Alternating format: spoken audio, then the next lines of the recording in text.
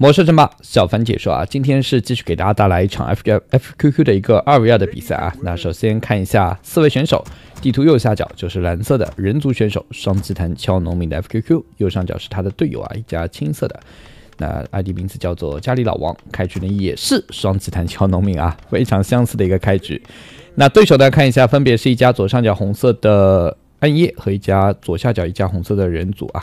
那这场比赛打的是相当的精彩，时间呢也非常的长啊，大概有40多分钟。那这样子慢慢看，兄弟们慢慢看，小凡呢也是慢慢解说。天气比较冷啊，开局就嘴瓢了，是 Fqq 的。那这样子的话，看一下 Fqq 的首发英雄选择了大法师，他的队友的话看一下英雄会选择谁？血法师，这是应该是商量好的，一个血法一个大法。那其实2个血法更好玩啊。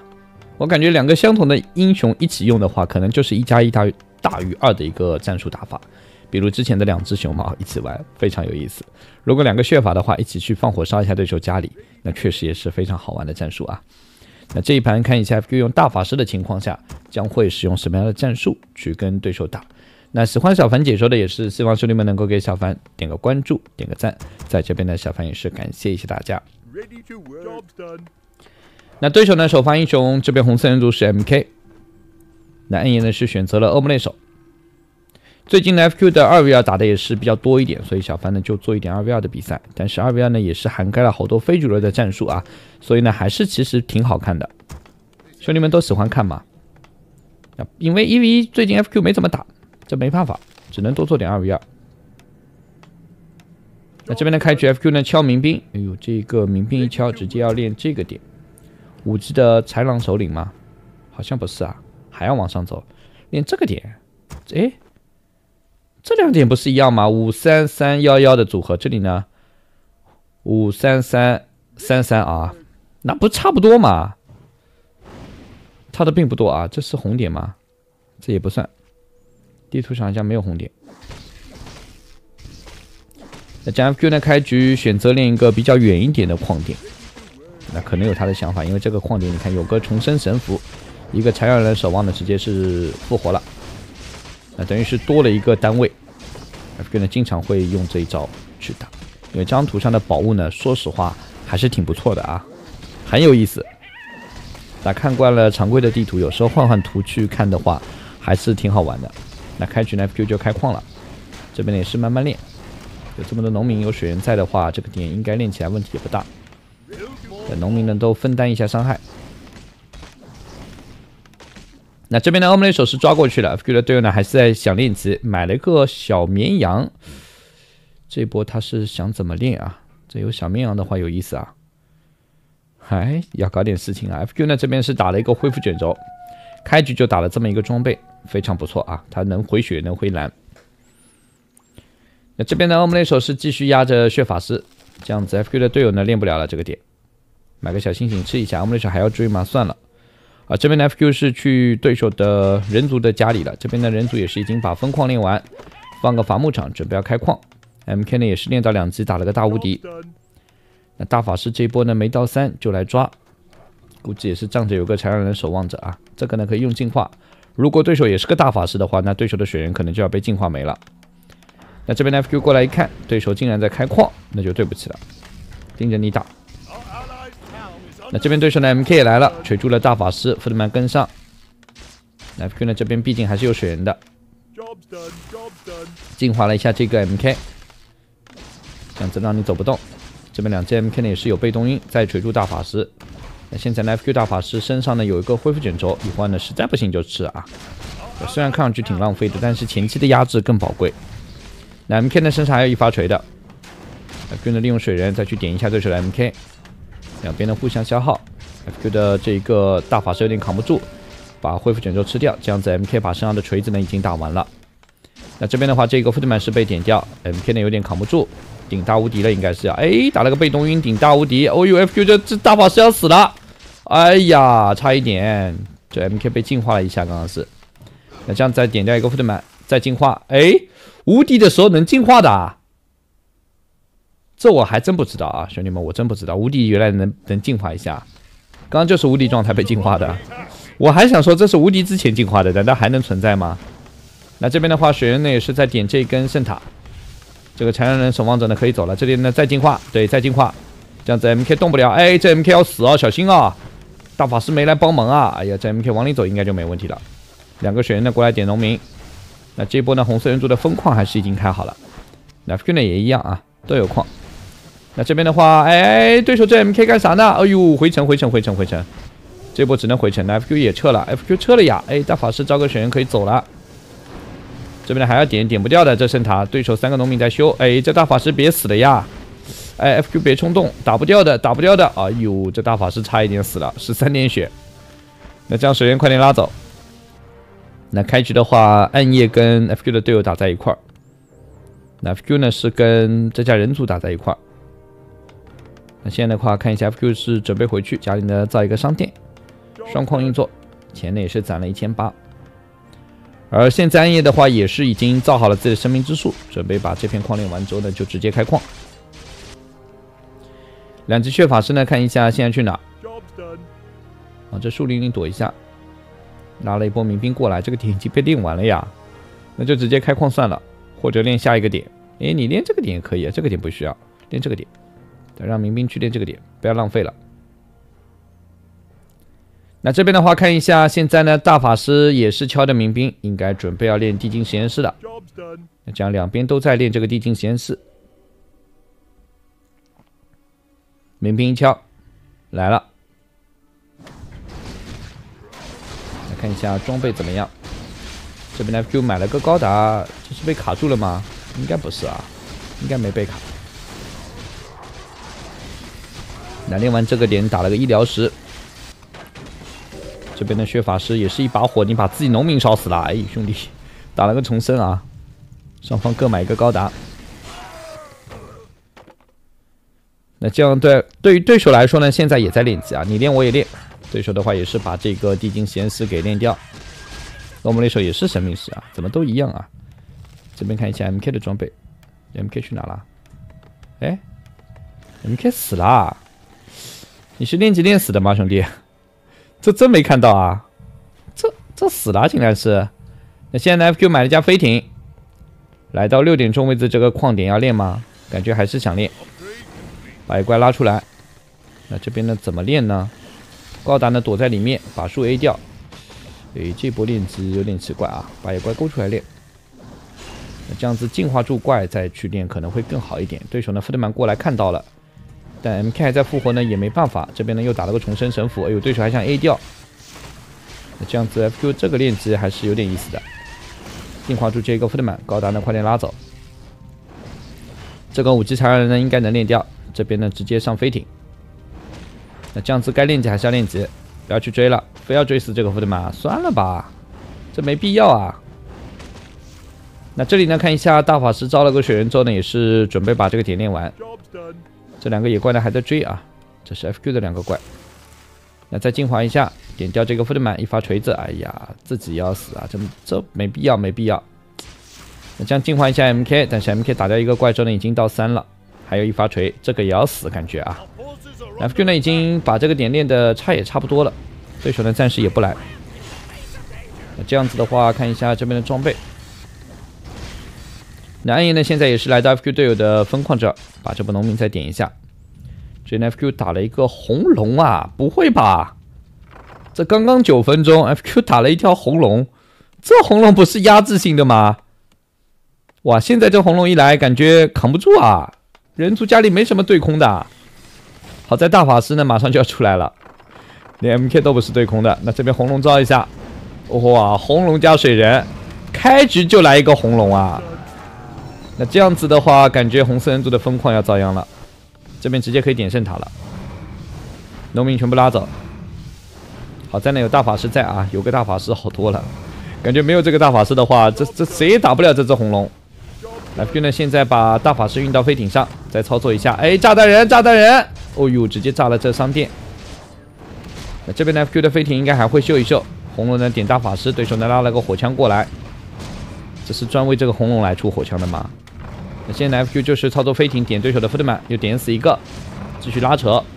红龙呢感觉现在是无敌的存在啊，怎么会冒出一头红龙呢？哇，这个点试想一下，如果开局 Fqq 就直接打一只红龙，又来到人族这个分矿的话，我觉得太不平衡了，但又非常的好玩啊。那真的不平衡啊！开局谁家有对空啊？除了你英雄上来个大法师之外，你也没有对空啦。那红龙不就无敌了吗？那这边 FQ 的队友血法师呢，也在这家人族家里放火烧农民。大法师呢再招个水人。现在这红龙的血量被点的差不多了，快点撤了，差不多了，走了，还有一半时间，真的是无敌。这边的 FQ 是继续利用飞艇加大法师在这不停的骚扰。对手呢是要去自己主基地帮忙了，因为这红龙又去主基地了。那这样子，这边血法师也到4了，来了一架飞机。那这样子，这红龙没了。那真的是为了这只红龙出了火枪和飞机啊！那这边呢，现在看一下 FQ 呢还在对手的分矿，这是不走，去追对手的大法师。那这边这家红色暗夜也打了一只红龙，不会吧？哇 ，FQ 开局有红龙，对手也有，对手估计要说了啊，我用你的招来打你。那这边 MK 的锤子，哎呀，锤子不能给啊 ！FQ 的这个大法师就是来夺领锤的，用飞艇。那打了个被动晕，大法师要死，快上飞艇走，这时候危险啊！大法师再躲进去，飞机在，飞艇要炸了，飞艇要炸了，掷下生命石往里躲。那现在 FQ 的分矿石要掉了 ，FQ 家里呢已经放了4个车间。再出一个坦克，这边呢，哇，3架飞艇，不会吧？你买这么多飞艇干啥？空投坦克吗？那可能是的。这边的 FQ 大法师呢是被对手 MK 杀掉了，没看到啊，切过来就没了。血法师呢还在骚扰，那等于是 FQ 跟队友2家打1家红色人族，这家红色人族其实还是挺能扛的，但竟然扛到现在，那归功于这个 MK 感觉是，这 MK 太狠了呀！这被动晕这么猛吗？血法师再放一把火，回城走人了。那这 FQ 的分矿呢掉了，哇，对手这红龙感觉也是非常的牛啊。那现在暗夜的12点钟位置呢，也是准备要开矿，这边的矿呢也好了。哎呦，对手矿好多啊！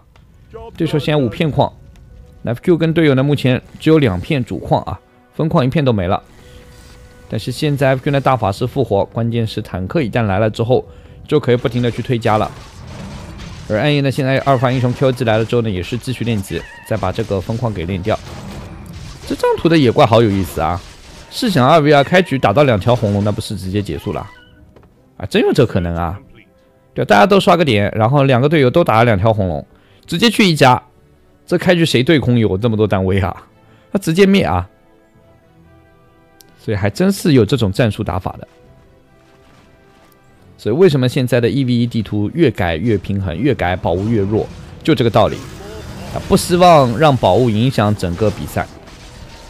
普通打无所谓，但对比赛来讲的话，你如果是宝物决定比赛胜利，那跟选手还有什么关系啊？打的就看运气了。这边的 FQ 撬了4个民兵出去了，准备要在这里开矿吗？后面的3架飞艇载着6辆坦克来了。这边还有1架4架飞艇，哇 ！FQ 这波，对手的飞机过来应该已经看到了，4架飞艇8辆坦克直接空投，这打的有点意思啊。队友的阿尔法英雄来了个修补将，这边的 FQ 准备要开矿。那现在看一下这几架飞艇呢，也是马上就要过去。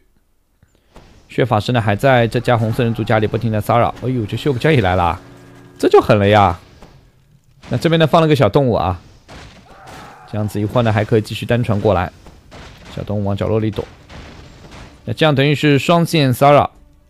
FQ 的坦克呢准备空投到这家暗夜的分矿，而这边的血法师和修补将呢来到了这家红色人族的主基地。虽然 FQ 跟队友现在都没有开矿，但是对他们来讲的话，也是可以用这一波牵制继续骚扰。那这边的坦克点一下对手的 BP， 这边的话坦克好多啊，4架飞艇空投坦克，这暗夜肯定扛不住，2攻1防。FQ 呢也是有所准备啊，攻防都升好。这边呢把残血坦克呢再运一下，哇，这是操作飞艇上去，你看残血上去，然后点掉再上去。对手呢现在对空不足，打不掉这么多的飞艇。那这边坦克呢打完了分矿之后呢，可以去主矿继续打。那这样子又来了，哇，这飞艇打不掉啊，飞艇数量多。那2辆坦克呢还在外围拆这边的知识古树，这里的4架飞艇呢，把所有的坦克运进去，点对手的3门主基地。哇，人族刚刚防住 Fqq 的骚扰，结果呢，暗夜现在又迎来了这波空投坦克大军啊。那这边的残血坦克还在上飞艇操作啊，这么秀吗？又上去了。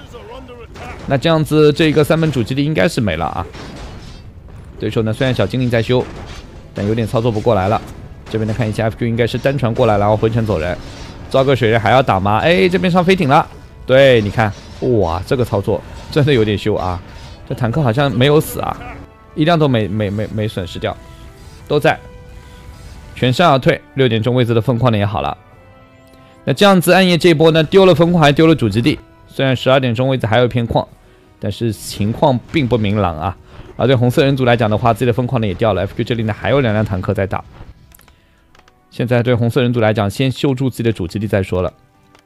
那这边的这架飞机呢，也是把这一切看在眼里。现在呢 ，Fqq 是55人口的一堆坦克，2攻1防，2发1熊 MK， 3发1熊帕拉丁全在出。那这边的农民修一下，有避难的话也可以避难一下自己残血的坦克。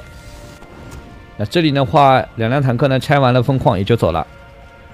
哇，这一场比赛 Fqq 是满地图跑坦克，而对于红色2家来讲的话，面对这波坦克就是有点绝望了啊！要出火炮塔，你看要出火炮塔才能防，否则这坦克一旦跑起来根本就防不住。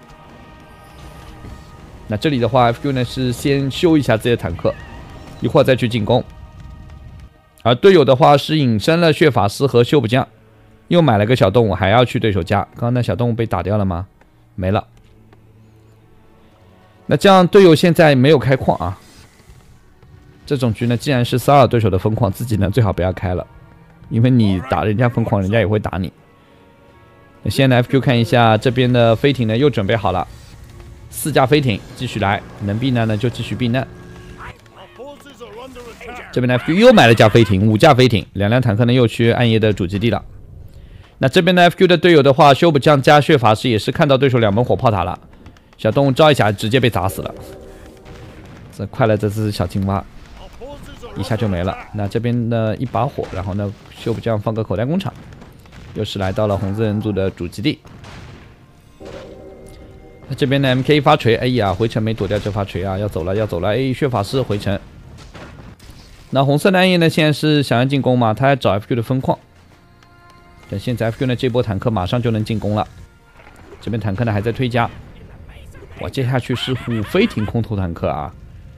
这有点狠啊！65人口的 Fqq， 这波要来了吗？5架飞艇吗？这是5架，2、4、6架了。哦，有6架飞艇啊！这样有1架飞艇是空的，1架飞艇呢装了1辆，这里还有1辆。哎，这辆，哎，这辆没上去啊！这坦克说了呀，大哥，我没上飞艇啊！哎，大哥，我没上车啊，你等我啊！不等了，走了啊，来不及等你了。那这样子的话，6架飞艇。载着1、2、3、4、8辆坦克，准备进攻。那这波去哪？这里呢，由于有3根火炮塔就算了啊。这边红色人族呢也没有分矿，哇，浩浩荡荡一波流。这真的是天降坦克大军了啊！感觉比天降正义更狠，机动性高，有来有回。那对手呢好像已经出飞机了啊，这是刚刚那一架。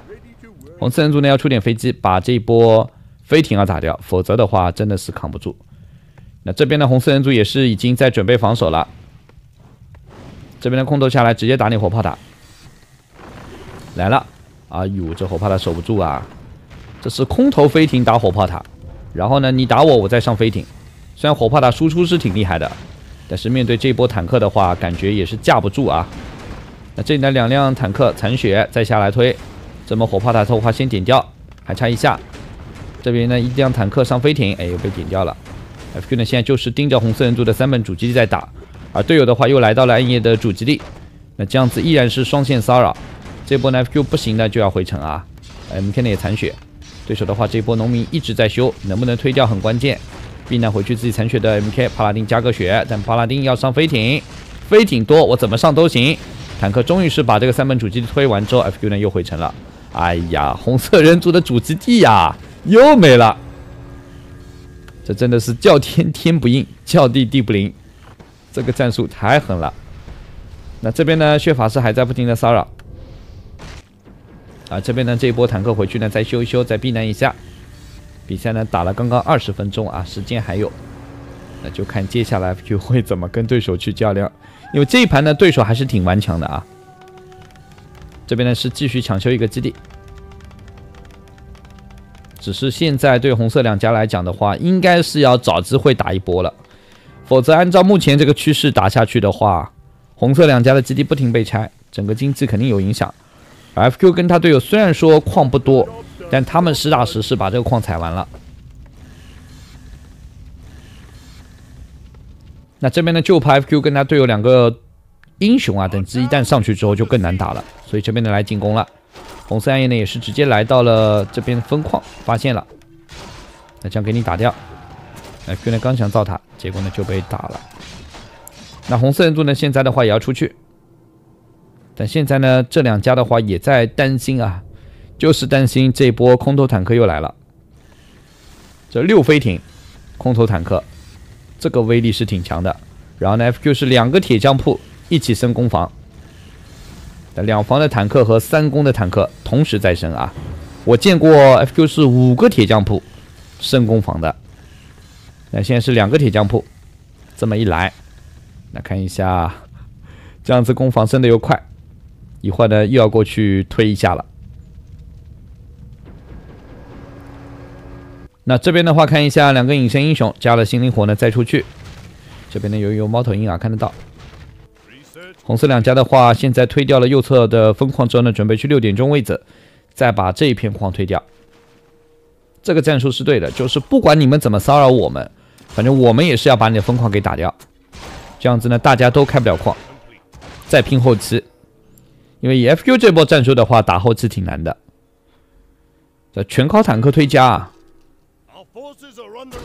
那这样子6点钟位置的分矿呢是直接掉了，这家暗夜呢部队还是挺多的。 那这里的话也是利用口袋工厂加血法师的放火，把暗夜的建筑呢再拆一波，拆完回城，对手呢留了一个5级欧姆内手在家里防守。那这一波呢 Fqq 的坦克又去了，这一波呢还是8辆坦克，没有一起去吧？去了，能去的全去。这边呢拉了一个民兵出去干啥呢？瞧一眼，发现自己的分矿没了。那现在呢 Fqq 的另外2个英雄呢也是跟上。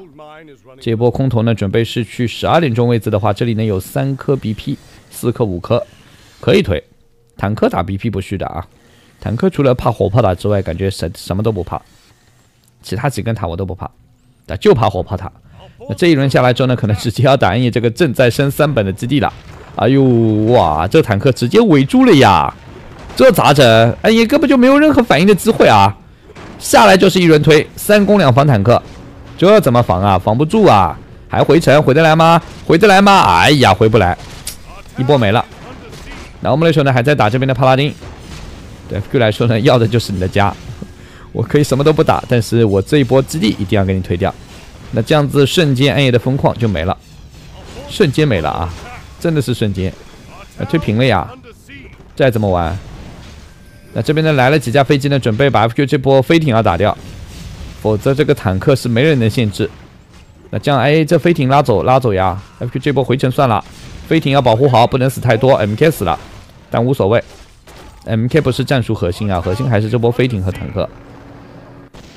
那这边呢，人族还有一门小炮和大法师呢，也是把 Fqq 这边地精实验室的几个农场给打掉了。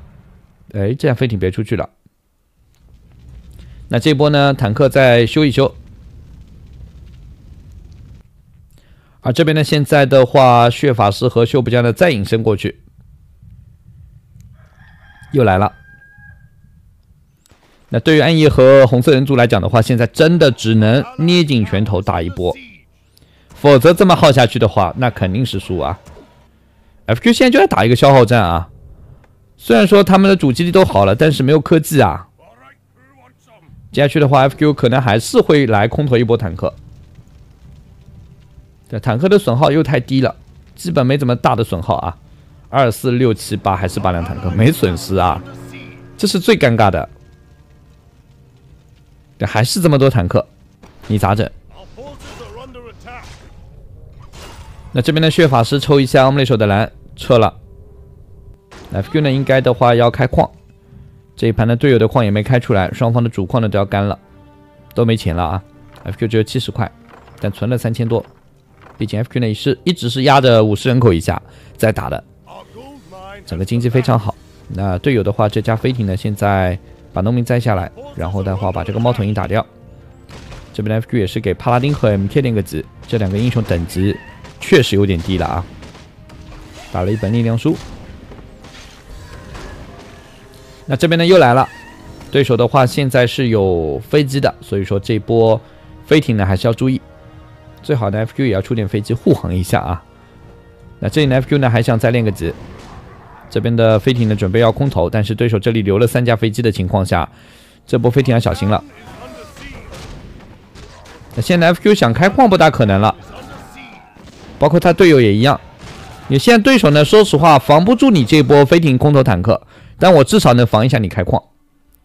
那这波呢 FQ 的飞艇是绕过去，3架飞机看到了呀，应该这视野肯定能看到。那这样红色人族快点回城，这边还有2架飞机，5架飞机来了。那这样 FQ 的话，这一波坦克先下来，飞艇呢快点撤。哎呀，这坦克不能对空，那眼睁睁看着这里边的飞艇要被打掉，避难走人。FQ 是连1架飞艇都不想损失啊，造个水人开始点这边的飞机。那这里呢坦克已经过来了，这时候暗夜是回来防守。那对 FQ 来说，这波坦克不能损失太多了。这边呢还在点对手的飞机，但是飞艇要被打完了呀！哎呦，这波 FQ 亏了，这波 FQ 忙中出错了，感觉是。那继续把红色人族的基地推了，这是没问题。但问题是，这波如果 FQ 的飞艇和坦克消耗完以后，那再想进攻就没那么容易了。这边大法师只能回城，这坦克呢回得来吗？不打算回来了。哎呀，不打算回来就送掉了呀。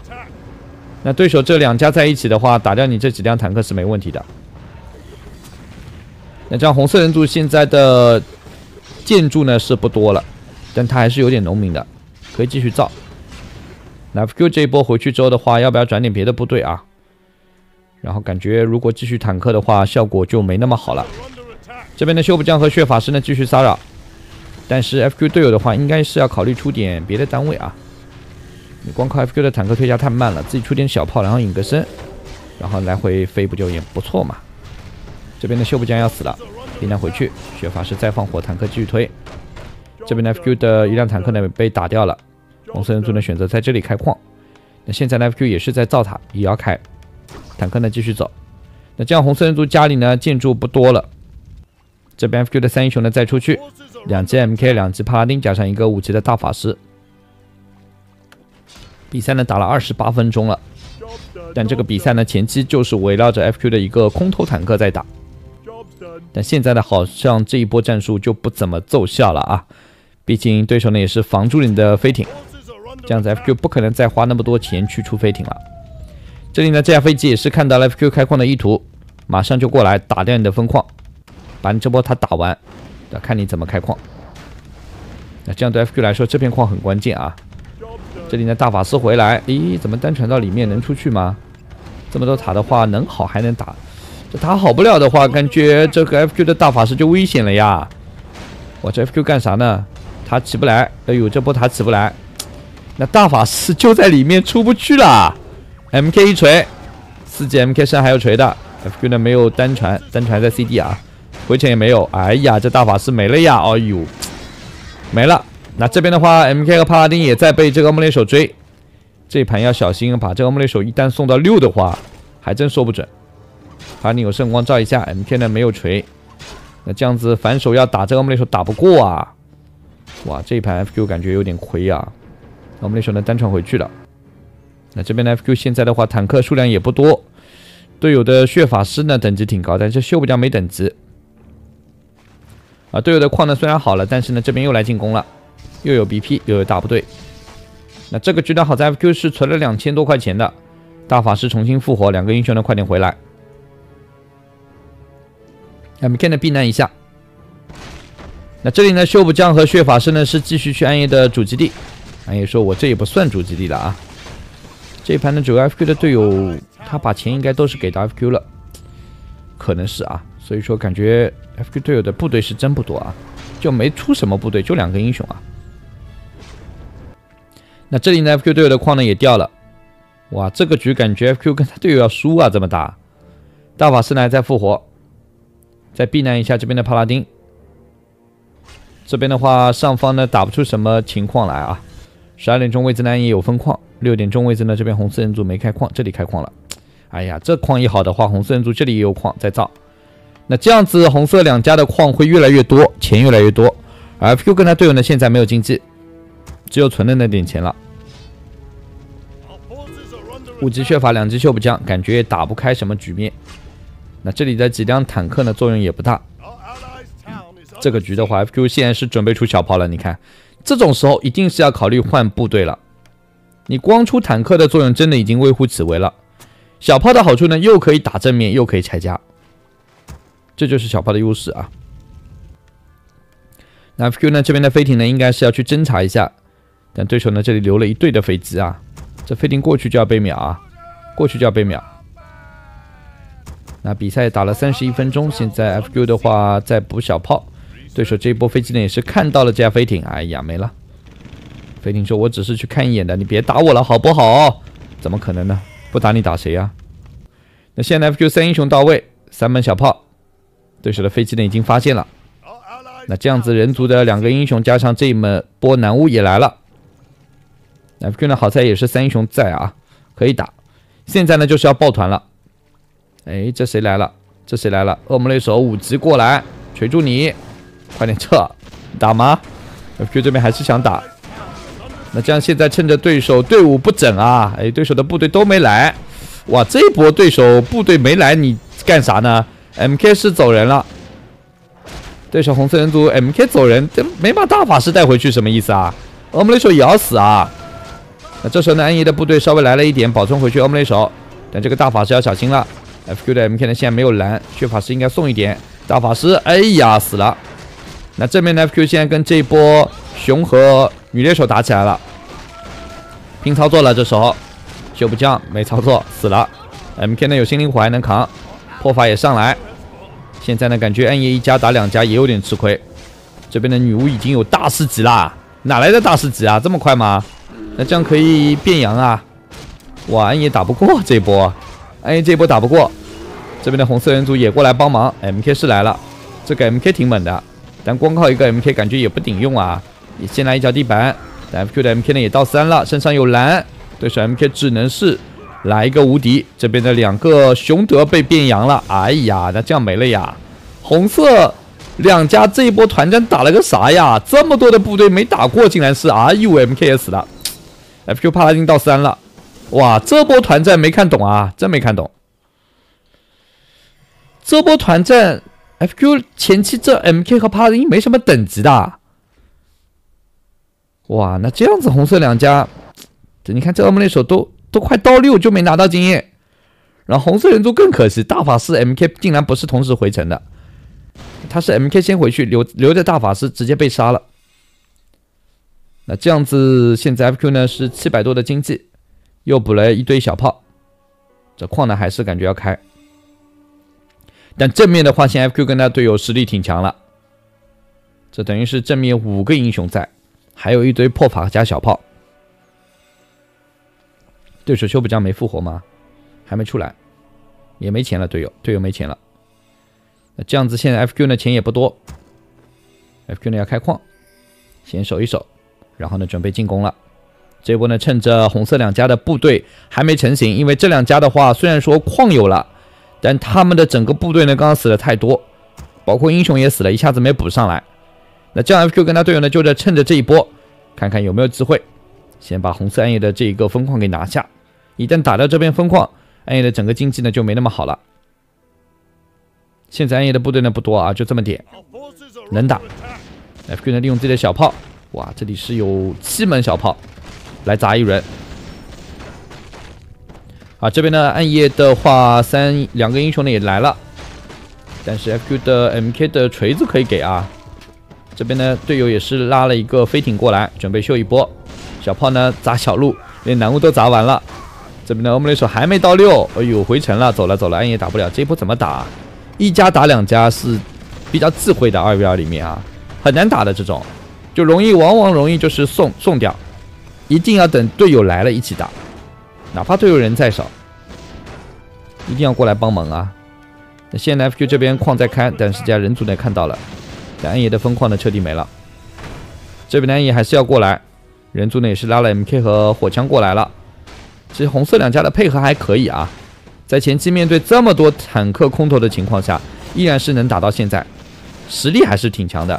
然后我们那手到了6招呢，直接开个大招，但这波呢对 FQ 他们来讲也没有后路可以讲了，无路可走，只能打。MK 呢锤住了这边的欧姆雷手，这边的双方还在拼，要输了这边的熊德，欧姆雷手保存回去，对手5级 MK 的一发锤子锤出了5级血法师，神光一照 ，FQ 的几门小炮的输出太猛了，这波没人能控制这个小炮怎么打？哇，血法都到6，哎呀，那红色两家的话感觉机会不多了呀，怎么打？这么打真没机会了。就打到2v2的话，越打后期越是看正面了。你正面一旦打不过了，那真的就机会不大了。这边的话，对手这个5级 MK 能不能找血法师抽点蓝？你踩地板也没用。好在 FQ 的 MK 没蓝啊，否则血法师送点蓝的话，这 MK 就无敌了。那这边右侧的话，这边大恶魔加 QG 呢来到了 FQ 的分矿，依然是要打 FQ 的分矿。那现在对 FQ 来说呢，你打我分矿，我要你命啊！我把你主基地建筑全拆了，我看你怎么打。那这边的小炮猛砸，来一波。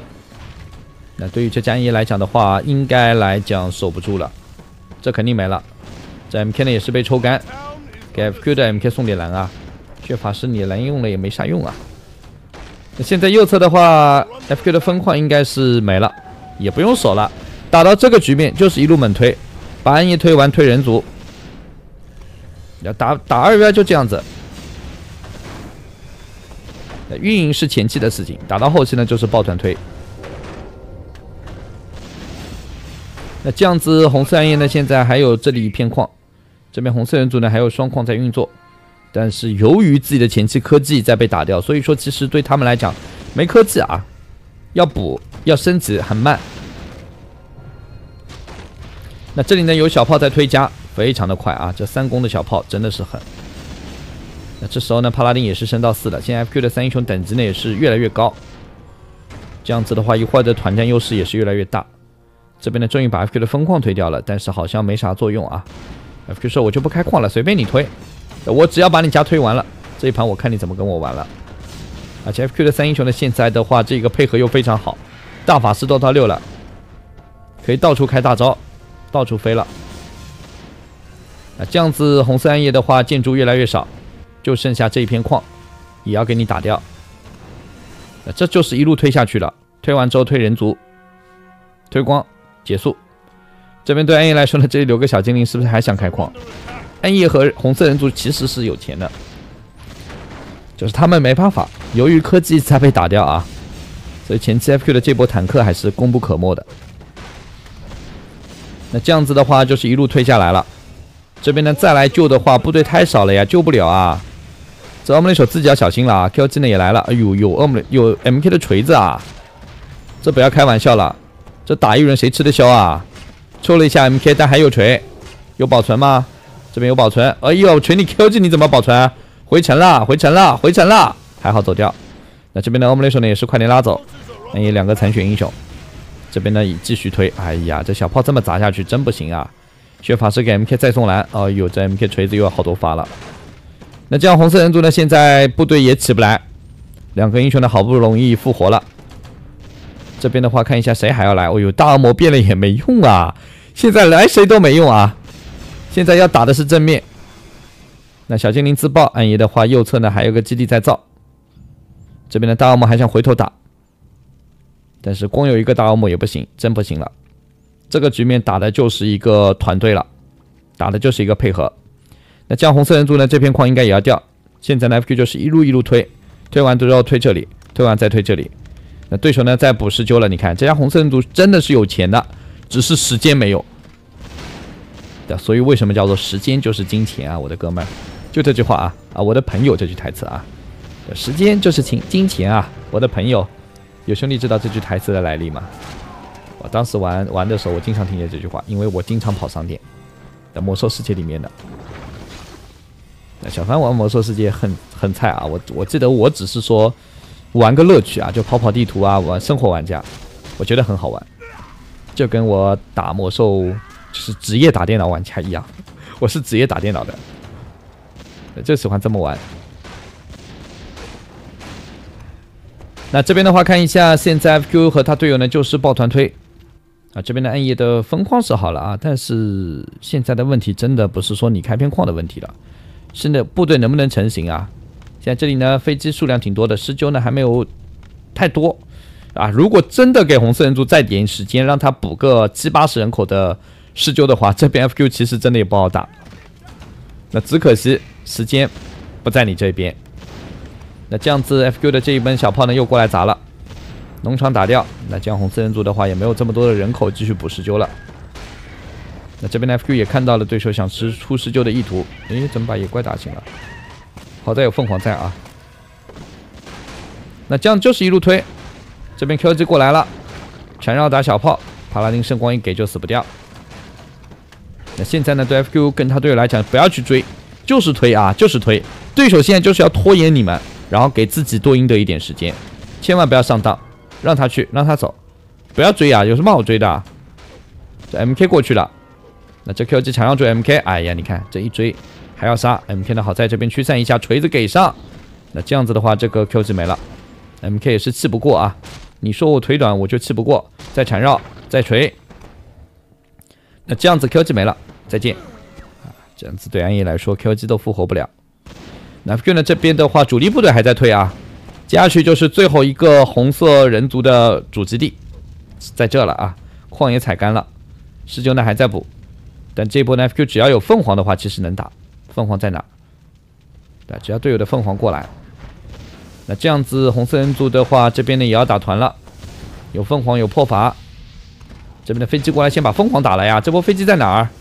哇，正面双方拼了，但还是架不住 Fqq 跟他队友人多啊，直接给你变波羊啊！哎呦喂，施救变成小绵羊，那怎么玩？这小绵羊还是挺重要的。MK 对不了空也无所谓啊，我有锤子，锤住施救，凤凰输出。哎呀，你看施救数量多也没用，打不过飞机。这时候呢，姗姗来迟啊，飞机来了，把凤凰点掉。但正面的话，红色人族已经是打不过了。这边女巫再过来，有变羊就给。这边的放逐了对手的这个 MK， 那对手 MK 小心死了，哎呀，一发锤没了呀。那这样红色人族没部队了，直接离开游戏。接下去的话，还有一家暗夜，也没什么建筑啊。这里的话还有一个基地。那暗夜呢还想坚持一会儿，但这种坚持都是徒劳的，意义不大了啊。因为既然前期没有扛住啊，中后期又打不过正面，打到后期的话，其实翻盘点没有了。但你把 Fqq 和他队友的家里的建筑是推不完的，那除非你们也在推家，双方互推，那你坚持一会儿有点意义。那现在的话就是 Fqq 和他队友一路推就行了，对手不推也没关系啊，找一找就行了呀。这还不好找吗？那哪怕你大树长树林里也照样能找啊，出几架飞机逛一圈就行了，花点时间而已。那这边的 Fqq 小炮虽然不多，但是呢依然是继续在拆。这边的 Fqq 已经点了，你看有小炮的照明弹，这还难找吗？这边呢还有基地，这边呢还在造，那也钱是真的多啊，到处在造，但是无所谓啦。我就一路推就行了呀，你看补架飞机不就行了吗？到处转一圈，什么都看得到了。那其实对红色两家来讲的话，是真的挺可惜的啊。他们整个战术也不错，操作也可以，配合也相当好，只是说面对这一盘 Fqq 的这6架飞艇空投8辆坦克，是真的没想到会这么狠。包括前期 Fqq 这边的红龙骚扰，对手暗夜也是有红龙把 Fqq 的分矿打掉了，而且这两家红色的话，把 Fqq 跟他队友的整个分矿完全限制住了。至今 Fqq 跟他队友的分矿还没开出来，只可惜没有扛住刚刚这里的这一波团战，导致一波没打过，那整个局势就没法打了。那现在的话没了呀，感觉红色暗夜再坚持意义真的不大了。你看所有的建筑都给你看出来，这飞机只要逛一圈都能看得到，你再怎么造其实意义也不大了。小精灵出来自爆，这没啥意义啊，点掉就是了。那这样子的话，对安逸来说，虽然矿还有，但开再多的矿，你也架不住这么推加啊！小精灵到处走。那这边的话，对 Fqq 跟他队友来讲呢，先推，先把看得到的建筑推掉。剩下的事情呢，就是可以慢慢的把部队散开来推了。这边呢是双祭坛包英雄啊，再造一个生命之树，钱是真的多，双祭坛包英雄都来了，不是双祭坛敲农民了啊。那这里的话，现在对安逸来说没了，退了。那我们也是恭喜 Fqq 跟他队友啊，最终还是获得这场比赛的胜利，也是感谢兄弟们收看，再见。